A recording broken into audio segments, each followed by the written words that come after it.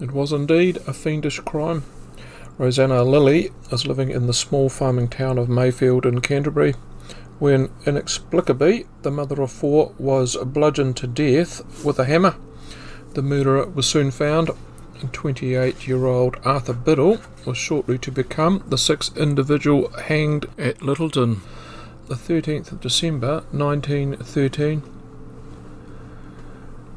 Biddle, a blacksmith, was in a sorry state when he was collared the day after the murder. Racked with guilt, he'd come down from a bender and had ingested rat poison to try and end his life. All he succeeded to do was to induce permanent paralysis. That meant in court he appeared a shadow of a man. No real motive was given. A £3 debt was mentioned in a rambling confession. However, he owed more to many others. Biddle pleaded guilty, and in short order the trial was over and a public notice was issued for the position of hangman next to immediate start. That advert for a hangman got the attention of a German sailor moored at Littleton. He wrote away to Wellington for the position, only to find the job required a face-to-face interview up north. 15 months later, that very same German immigrant would be meeting one of the more successful applicants, having him place a noose around his neck, become the next person in New Zealand to hang for a crime that was even more fiendish than that of Biddle. Arthur Rodman, also known as Rothman with two N's.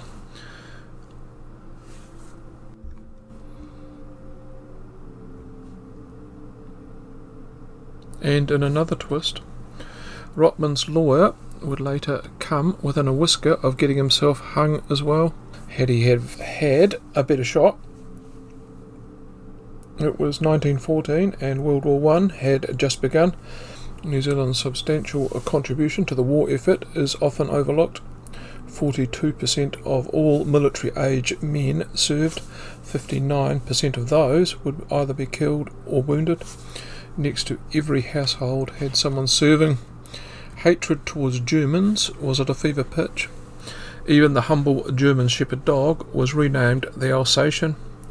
It wasn't a good time to have any association with Germany, more so for those of German heritage. Even for an inauspicious 21-year-old Arthur Rotman, who ended up on the other side of the world as a sailor, innocently enough, and that was just where the vessel was going.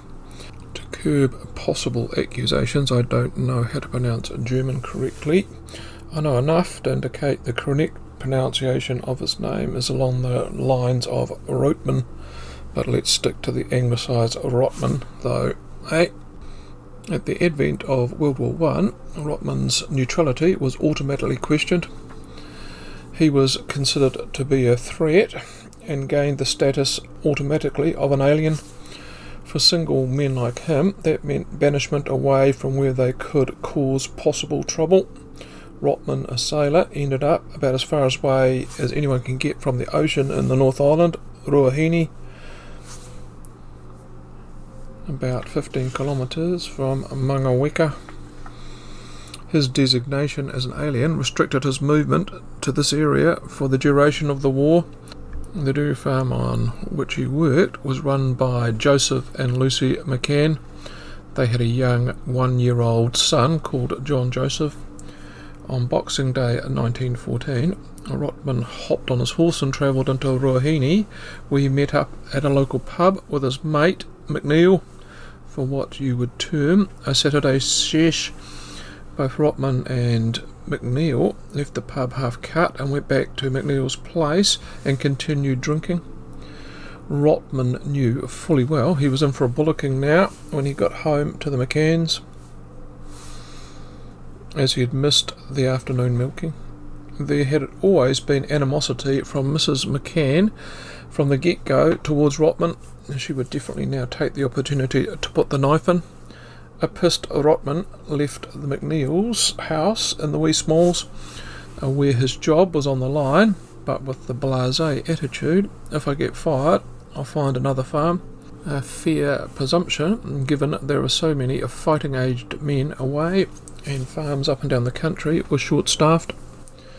The following morning, a Sunday, Rotman turned up to the local dairy factory with the farm's milk, complaining about a hangover. Being a small community, the staff there knew Rotman had been on the Terps the day before, and the McCanns wouldn't have been happy with him going AWOL. Rotman brushed off those concerns, and nothing appeared too untoward. The next morning transpired much the same as the previous, except the factory delivery took place at an unusually early time, and the contents were well below what a normal level would be. Later that morning, Rotman was spotted in the township of Mangaweka, where the local policeman reminded him of his travel restrictions. An hour later, he took the train to Wellington.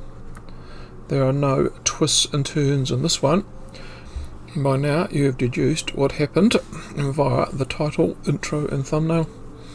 When neither Rotman or McCann arrived at the factory the next day, suspicions were aroused, nor had the neighbours seen the McCanns about the farm for a while. Patchett, the dairy factory manager, and a worker were dispatched to see what was up, fearing some sort of accident. On finding the McCanns' farmhouse shut and silent, they proceeded to check out the cowshed. It was there they found Joseph McCann with his head split open, lying in a pool of blood. They went hanging around and immediately took off back to town to inform the police. In the intervening time, two neighbours also called into the farm, finding it similarly eerily quiet and the place locked up. They chose to enter the couple's bedroom window, and there they found Mrs. McCann and her infant son murdered in the bed, in the same brutal and bloody fashion as had befallen the husband and father. I have tried here to be as euphemistic as possible. Put it this way, imagine taking an axe and chopping a log 6 times. That was the number of blows Joseph McCann took to his head. I don't think I need to elaborate what a blow from an axe would do to a 1-year-old child. The hunt was now on for Rotman. His time on the loose would be brief. He was captured near Karori Lighthouse after seeking assistance from a working party who had just gotten hold of the morning newspaper, and guess who was on the front cover? His general plan was to steal a boat and sail down to the South Island. The moment the armed police put the handcuffs on him, Rotman knew his fate straight away. He also told the arresting detective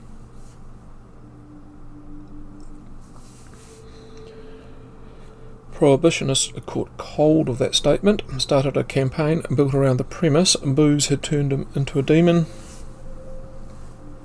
To a certain degree, he was greatly relieved it was the police that had caught up with him, and given the locals had begun undertaking their own armed manhunts, and being caught by them would have seen citizens' justice applied. He'd be strung up by the proverbials. A trial was held in early 1915.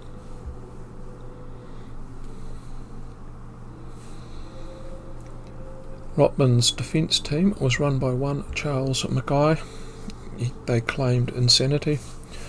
What Mackay termed a brainstorm, brought on by being pissed out of a Swede. As part of the temporary insanity mitigation, it was revealed in court his mother and brother both had mental health issues. His father was an alcoholic.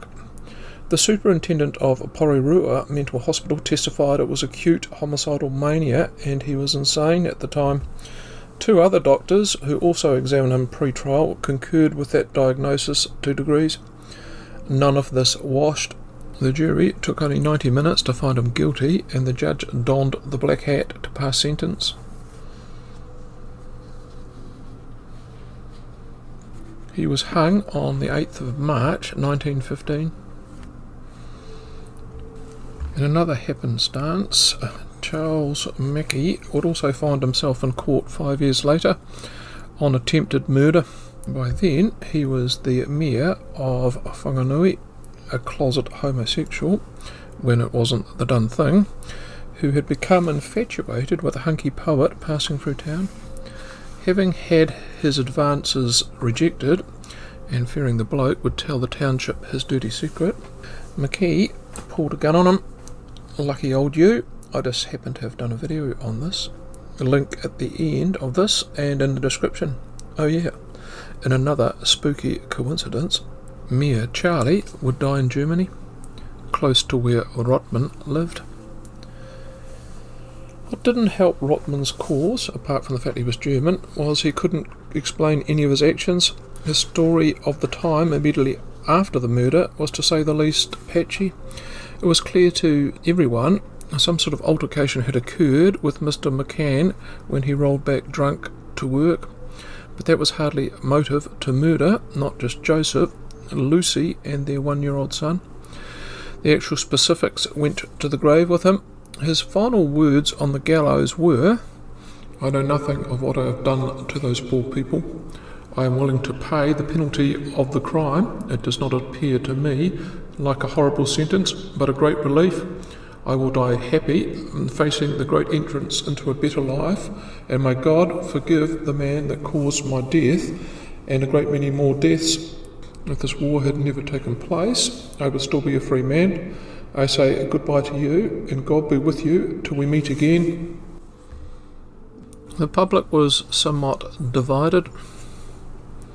From the start, Ruahine accepted he had committed the crime and his fate, even thanked the court and jury for a trial he considered just, considering both countries were at war.